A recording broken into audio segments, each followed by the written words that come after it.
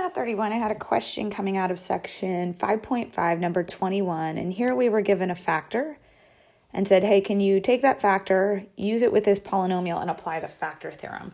And the factor theorem says that if k is a zero of the function, then x minus k is a factor.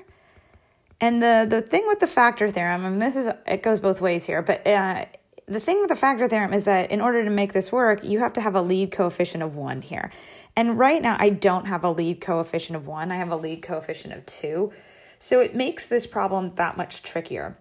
And I just want to say up front, like if I was doing this, I would not use synthetic division, which I'm about to use synthetic division. You can see it happening here.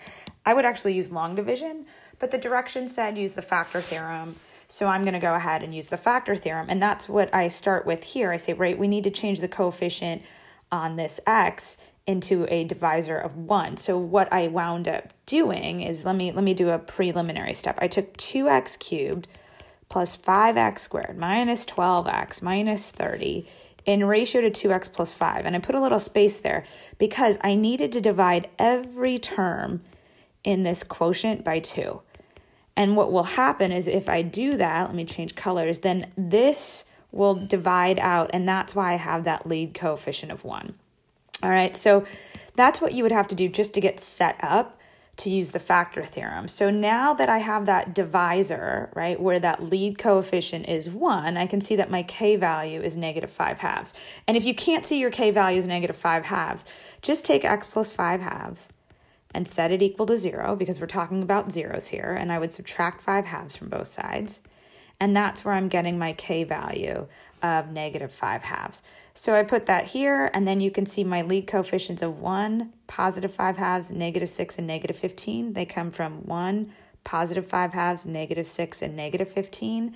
And I go through and I run that synthetic division, and you can see that when I run it, my remainder is 0. Which means I do have a factor, which I knew anyways. And since I was dividing into a cubic, this lead coefficient is going to be x squared, right? It's a squared term, technically plus 0x minus 6. So I just simplified that into x squared minus 6. So as I start to move through this problem, right, I knew that 2x plus 5 was a factor. I was told that up front. I used synthetic division, and I found out x squared minus 6 was the remaining factor. So I can break that into 2x plus 5, which we had, and then this is a difference of squares. It doesn't have an even number or a perfect square there, but I can still square root the number 6. So I get x minus root 6, x plus root 6. And using the zero product property, right, I would say either 2x plus 5 had to be 0, x minus root 6 had to be 0, or x plus root 6 had to be 0. And that's where I get the 3 zeros of my equation. If I was graphing this, these would be x-intercepts, but I wasn't asked to do that, so I'm going to leave them as zeros. All right, thanks so much, everyone. Bye.